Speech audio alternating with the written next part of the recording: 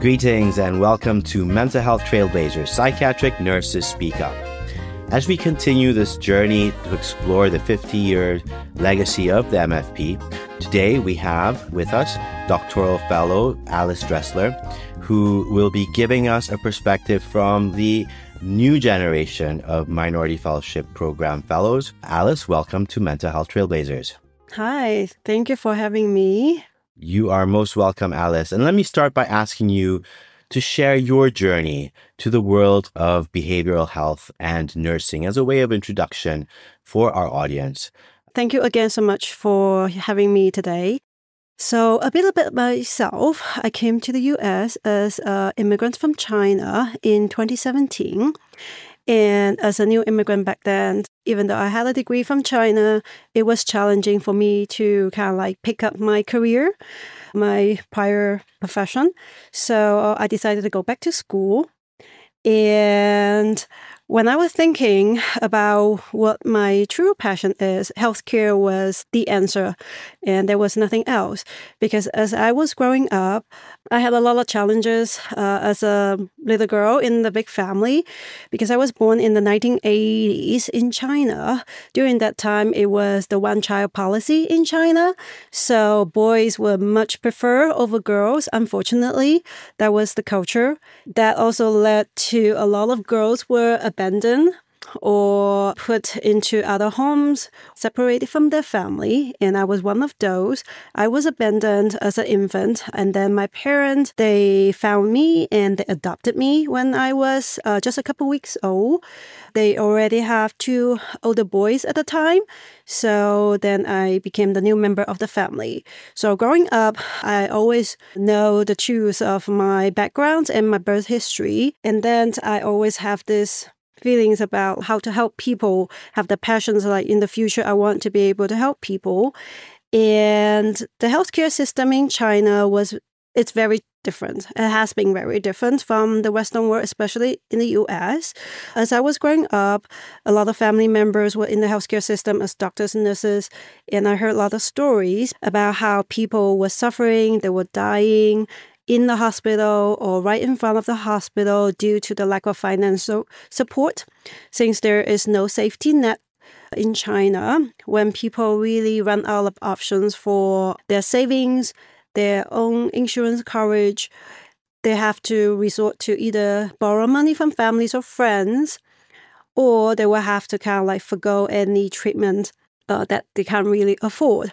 So as a result, when I was looking into a degree to college, even though I love healthcare, I love the science of medicine, I did not pursue it back then.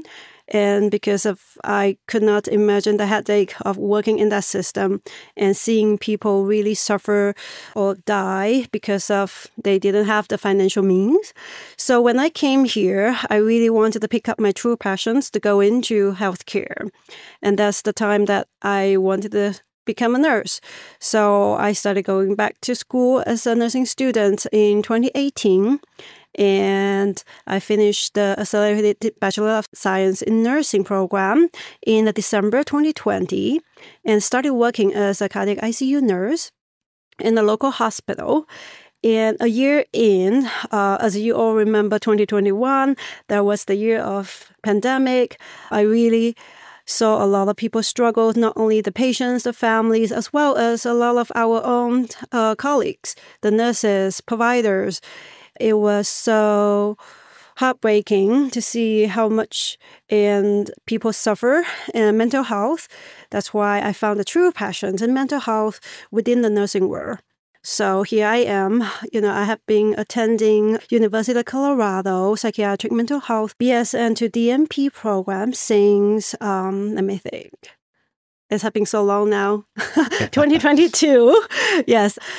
So I'm still on the track. I will complete my master's degree this year in just 4 more months, and then I will continue on to attain my doctoral degree.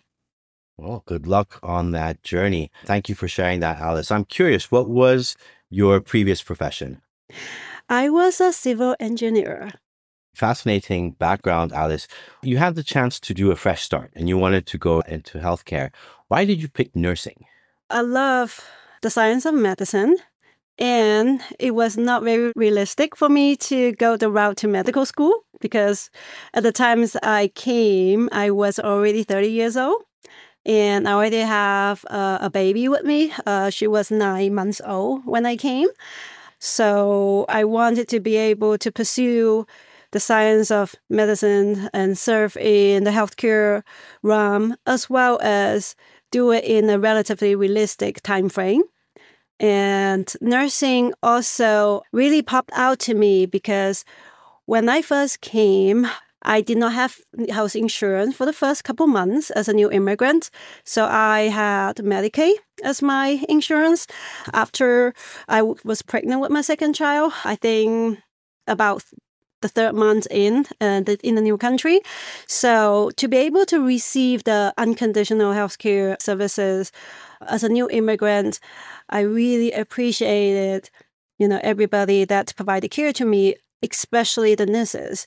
They were very caring. They really was listening to all the questions that I had at the time as a new immigrant, because trying to navigate the healthcare system as a new mom as well in the country. And I particularly remember a few nurses in my OBGYN office that were like super considerate and super supportive. And I am sure that they were also one of the reasons that sparked my interest in pursuing in nursing. And now that you've been working as a nurse, you've gone through nursing school, you're continuing to pursue nursing to new heights. When you think back at your decision and the way that you were making that decision to go into nursing rather than medical school, do you think that you were correct? I'm pretty sure that it is the right choice for me. It's not necessarily like the easier route. And I think I just embrace the humanistic aspect of the nursing realm, because I feel like nurses see patients in a very holistic perspective. And we not only attend to their physical needs, mental health needs, as well as we consider a lot of their backgrounds, histories, and life experiences. And I feel like nurses especially have really been working with the patients at the front line most of the time versus providers. They're great for making treatment plans as well as really making diagnostic results for the patients. And they don't get to spend as much time with the patients in person or virtually as much as the nurses. And I think that is the part that really drew me as well. I love the human connections. I love to be able to talk to my patients. And I think that's also why, even though I had a medical nursing background, that I transitioned into mental health currently is because I would like to actually talk to the patient. I would like to spend more time with the patient. So I think for me, it's definitely the correct path, and I'm very grateful that I have been on this journey.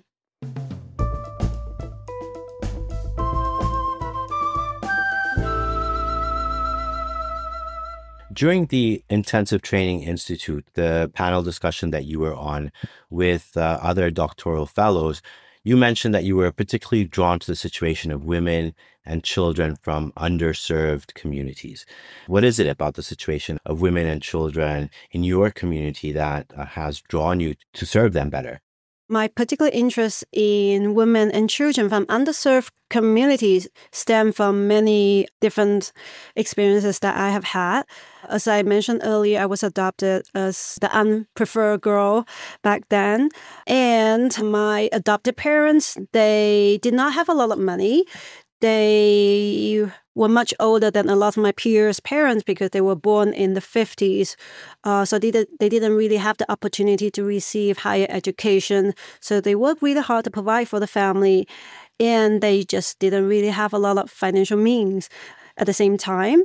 So I grew up in the rural communities, and having that own lived experience that for that background, as well as when I was still in China, I volunteered in an international NGO that was from England, that I worked with populations, with women especially, that were either was victims of human trafficking or they were victims of crimes and or like scams to get into the industry of providing sexual services to men. And I was working with the volunteers, providing educations to those women in particular, and really promote their health, as well as provide additional resources available from the local government as well as from the international resource for them. With those two prior experiences, that I have always developed that interest of continue to provide services for women especially.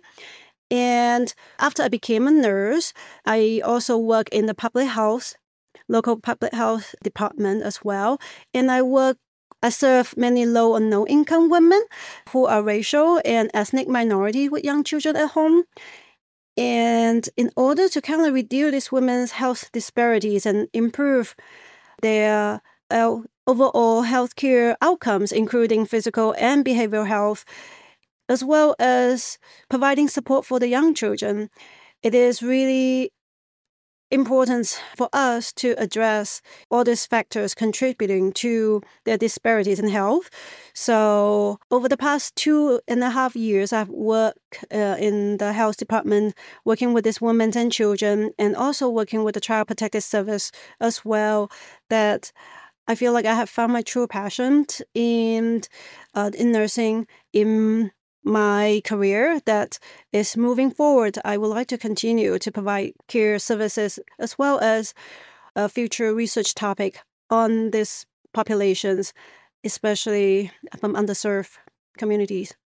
And specifically, what area are you in? Is it a rural community, urban? If you could describe that. At the moment, so I serve in a local city that is about 30 minutes from Denver in Colorado. Maybe about 10-20% of the population I serve, they live in the rural area. And the remains, they kind of live within the county, but doesn't really technically count as the rural area. Almost like 95% of the population that I serve, they have either no income or very low income. And a majority of them, probably above 80% of them, are from different minority backgrounds, majority Hispanic as well as African American. A lot of the families that I serve, they have very limited support system, and most of them also have a very significant trauma history, have a lot of adverse childhood experiences. So yeah, all of the factors above make them really vulnerable.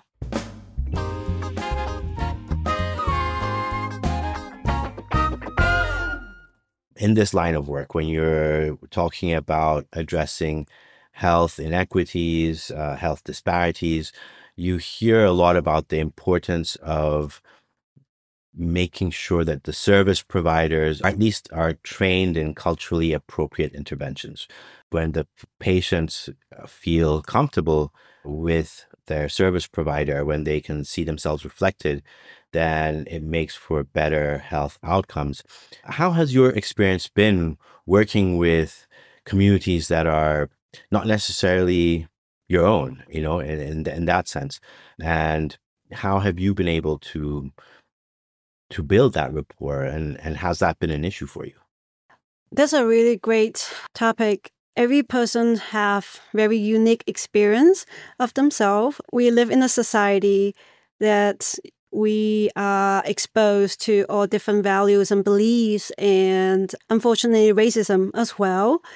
So in my own experience working with family from diverse backgrounds, that I do find it extremely helpful for patients and clients to be able to connect with people from similar backgrounds or similar beliefs or similar life experience, that who may also have experienced racism, or they have immigrated into the country, or if their parents or grandparents was the first generation of immigrants, things like that.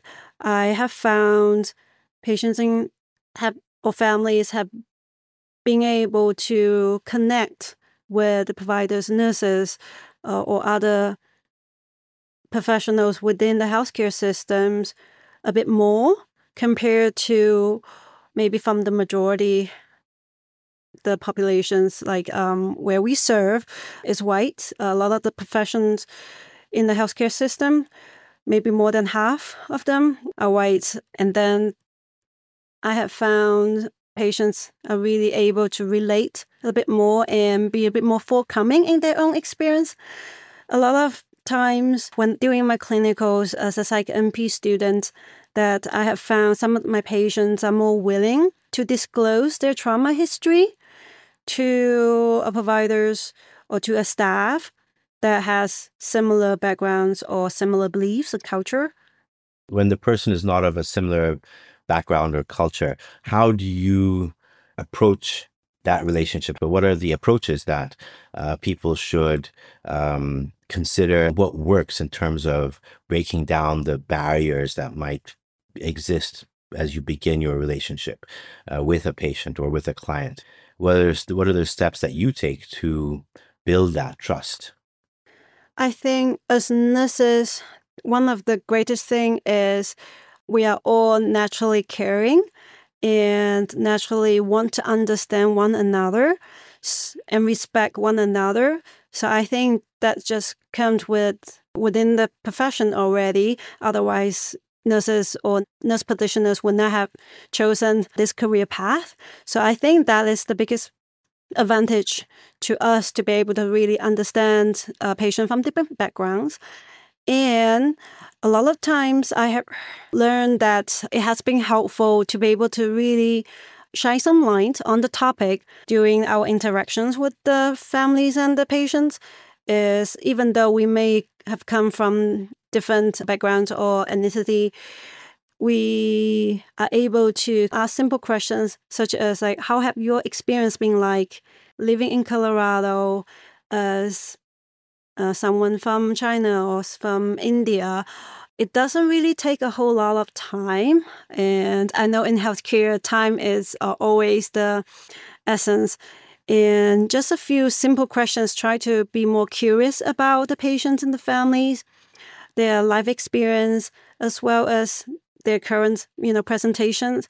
And a lot of times, patients and family find that was a really great opportunity to open up, to kind of like connect. And a lot of them are more than willing to share. And I think that's the beauty in this profession.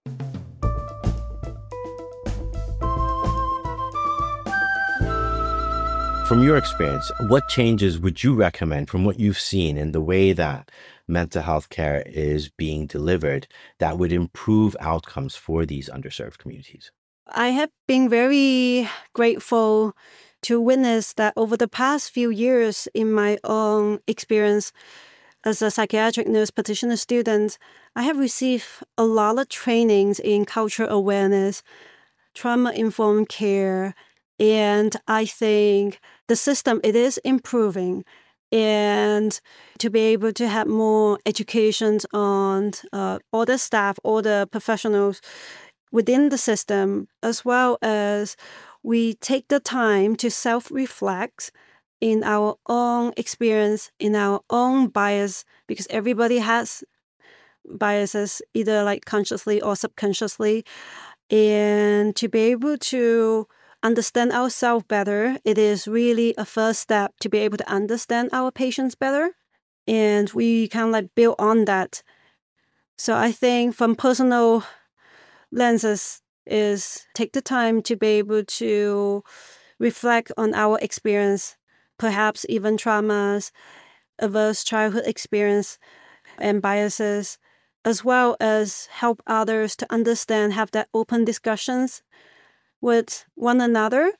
And from a systemic level is leaders in the systems, as well as the policymakers, they have more opportunity to learn about the importance of providing cultural appropriate care as well as trauma-informed care.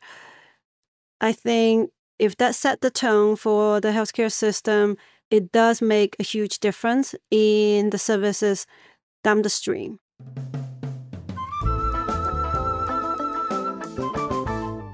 Moving now to your experience with the Minority Fellowship Program. We are celebrating 50 years of this program.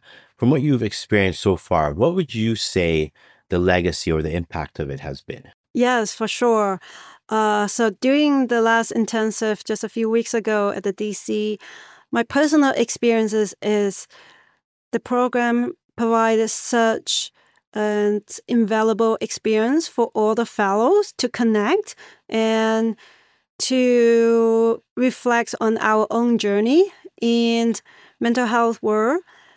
I think that is the most valuable experience that I have had in my nursing career because, everyone has a very unique story and they all have very different backgrounds from different countries. And to be able to really hear and learn from one another and connect with one another, to be inspired by everyone, then I think it's really helping fellows to kind of continue the work they have been doing and to continue to be amazing and continue to serve on the populations that, we are inspired to serve. I think that is really beautiful for the program because from what I have heard during the intensive is all the fellows are really inspired to continue to serve in, different minority populations. And I think that is kind of the spirit of the MFP, to be able to bridge that gap and to reduce the disparity in mental health for the minority populations. This sense of community or being together with many others who think like you or who have similar interests and values, how important was that for you? It is extremely important because I have lacked that experience so far.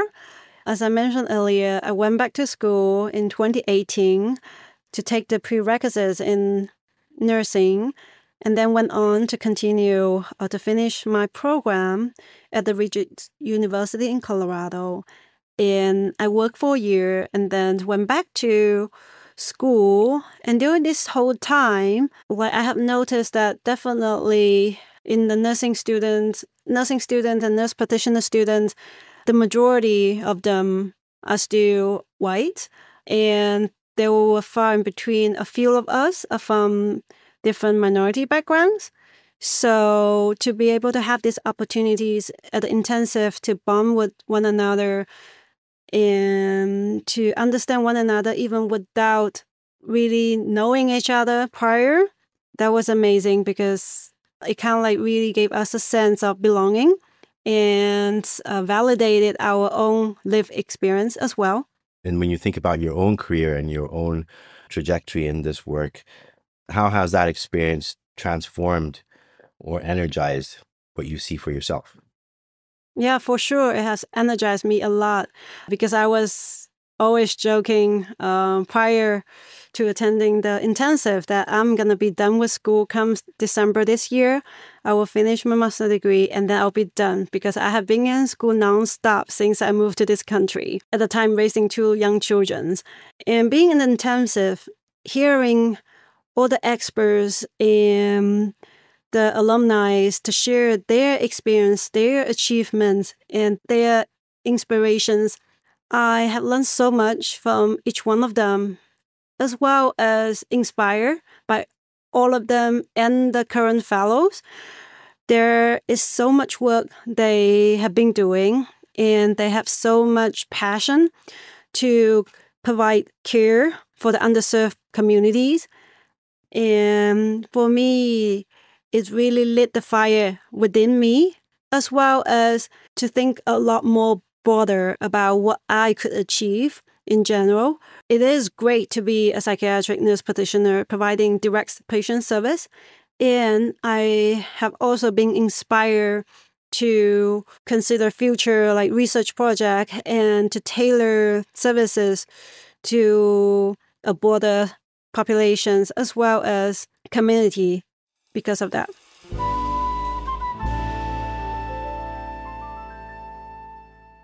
I think my goal for myself in the first 3 years would be to provide more direct clinical services to patients and families. The longer term goals, one of them is that I would like definitely to continue my doctoral degree and to conduct research how to improve the current practice, especially the services for women and children in the rural communities from minority backgrounds. In the long term, I do have an interest to move into more of the policy making process, to not necessarily I would want to work for the government. And I think it's important to advocate for the profession as well as for the patients that we serve. And to be able to do that, that really takes additional effort and time to involve in different committees and in associations. So I think that is also one of my goals, to be able to keep myself current at the practice as well as hopefully make more positive changes at the systematic level.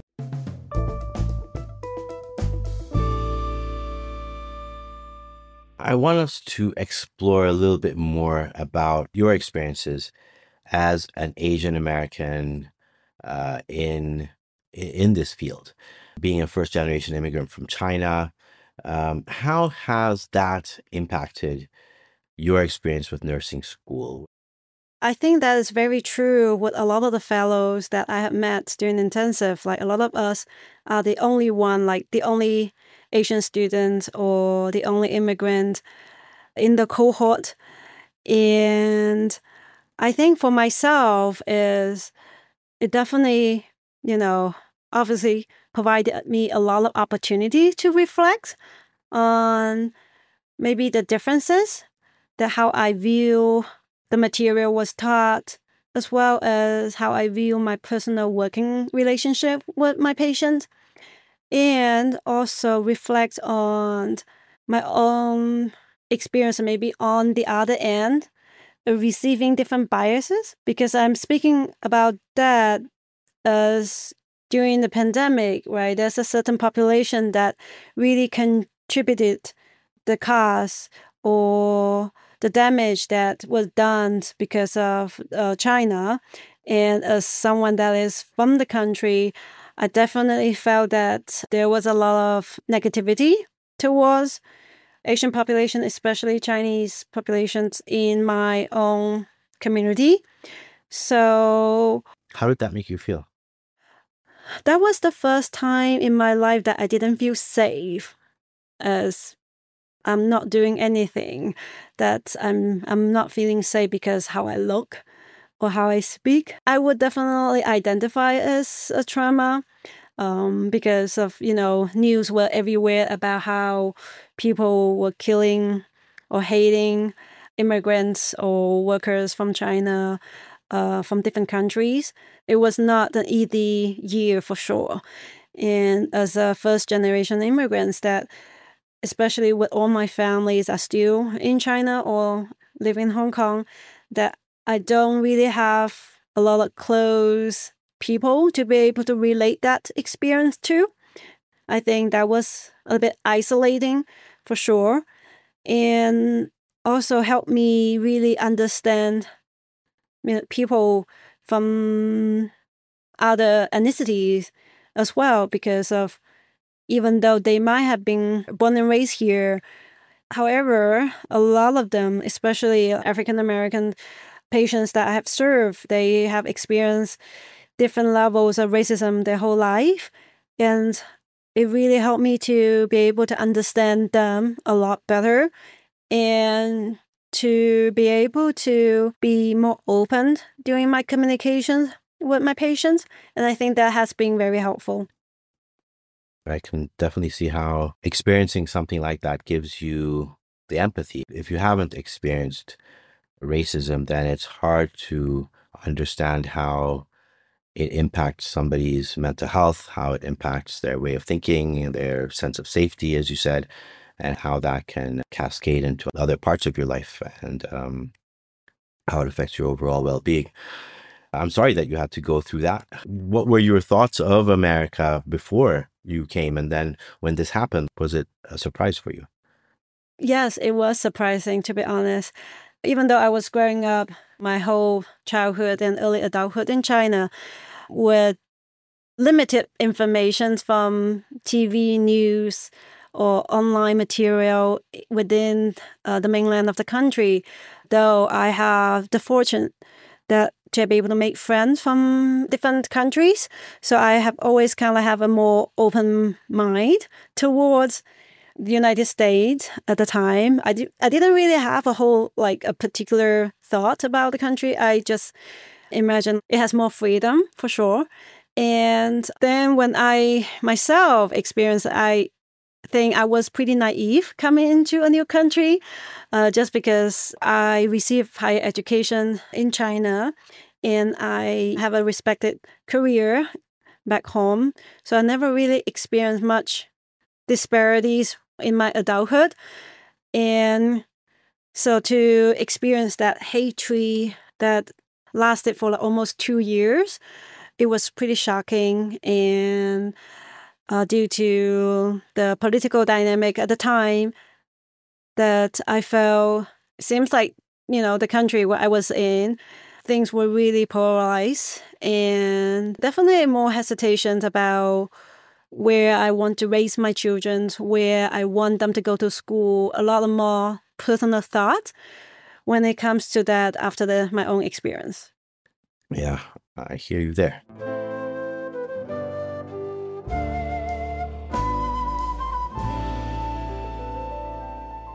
Are there lessons that American healthcare, behavioral mental health care, and nursing in particular, can learn from both Chinese models or approaches or non-Western approaches in general from your experience?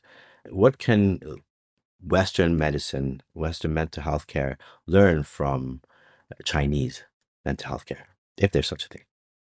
Since I didn't really have personal experience or working experience in the mental health care field in China, it's kind of difficult for me to particularly say what we can learn from the Chinese model. In my own interest, that I have explored, different practices, from different countries in the global stage, that I do love kind of like the more holistic approach that a lot of times we do emphasize family support in the United States, and we do emphasize, physical health and the mental health together. And due to the family structure here, it's quite a bit different from maybe Asian family structures.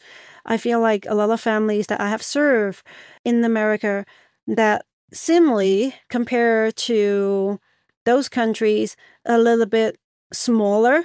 So, and as we all say, right, like it takes a village to raise a child, and those children growing into adult. So I feel like human connections and support system, it is one of the most important approaches that I could think of.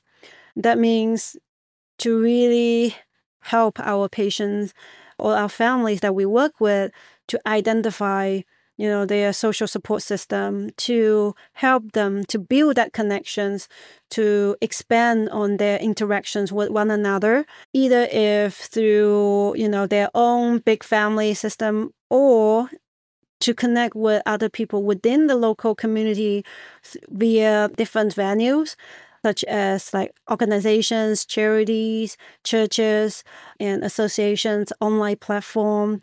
I think that is really important for us to, and really meaningful way for us to help improve our approach as in providing mental health care. And I do love the system that England has been implementing. Some areas in England is actually, it's one of my passion too, is the gardening. I have watched a few shows that they talk about how the local communities or charities, they kind of like carve the space and build community green space for people to offer to people with mental health need to go regularly to, garden vegetable, fruits, plant, flowers. and it has been quite successful over the past few years. I think that is also one of my dreams. One day, hopefully, I can implement that approach here to provide, more naturalistic healing environments for the patients and the family. Yeah, the benefits of that are multi-pronged. You get the environmental therapy, if you will, from being around plants and in a horticultural space. And then there's also the connection with nutrition.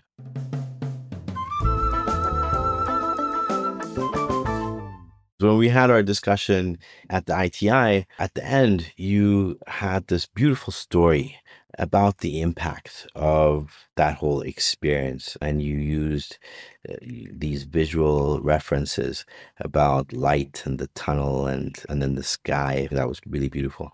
For me, as an immigrant in the country, I felt like I have been navigating, life, career, school in the United States for so long, since 2017.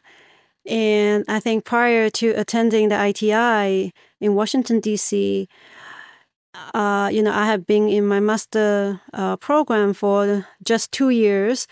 And I just felt like I was losing my sparks. I was losing my energy. I felt like, I have to go through all the nursing prerequisites and then have to get a second bachelor degree and then have to work for a year and then went back to school. I just felt like it has been so much. And on top of navigating the pandemic, navigating the racism that I experienced for the first time in my life, and the fear for my own safety and my family's safety. And also my father passed away during pandemic at the time as well. So I think I was really losing my energy and losing my sparks. And to be able to connect with one another, especially with people that are from minority backgrounds, that brought me so much joy and so much inspirations that I felt like, people say like, oh, keep going. You could see the light at the end of the tunnel. They say only have 5 more months left and then you can graduate from your master degree, then you can practice. And I felt like that light was definitely dimming. And sometimes I couldn't even see any light anymore. And each fellows that I have met and, have the fortunate to hear and learn from their own personal experience at the ITI, they were all like individual star for me, that lighting in the sky. So I felt like it was all darkness before I headed to the ITI. And once I have connected with the fellows and the alumni and the professors, that I felt like my sky was literally lit with all the stars again. And I felt like now I don't have to worry about that light at the end of the tunnel, because I was worried that it would go out or it had gone out. And now with the constant star shining in the sky, they will always be there. Even though the days will come, I may not see the light. And then when they come back to nighttime again, they will be always there shining. So I felt so inspired, and I have this desire to continue to really lock myself to that memory and to continue to promote my self-growth and to better service, better provide service to the patients that I have been inspired all the way. What did your family say when you came back? When I came back... when you came back from the Intensive Training Institute. It was funny because they were like, I thought you said you were going to be done in 4 months. So now when they ask me about my plan, I always tell them like, you know what? Actually, I think I am energized again. I think I can do this and I want to do more. So they find it funny. And also they are really grateful for it as well, because they could have seen, they have seen the changes in my approaches to my schoolwork assignments, rather than just dreading about, one more, okay, get it done. And I just want to get it done. And now they see me enjoying it again, having more fun. in this journey again. So I think they're definitely very grateful for me to have had the opportunity to have that. Thank you very much, Alice. That is wonderful to hear. And that does it for this episode of Mental Health Trailblazers, Psychiatric Nurses Speak Up. I hope you've enjoyed our discussion, and I look forward to you joining us on future episodes. This is the Minority Fellowship Program at the American Nurses Association podcast, featuring nurse scientists addressing the psychiatric and mental health issues affecting underrepresented communities across America. You can always find us online at emfp.org and wherever you get your favorite podcasts. The views expressed by the speakers and host do not necessarily reflect the official policies of the Department of Health and Human Services, nor does mention of trade names, commercial practices, or organizations imply endorsement by the U.S. government.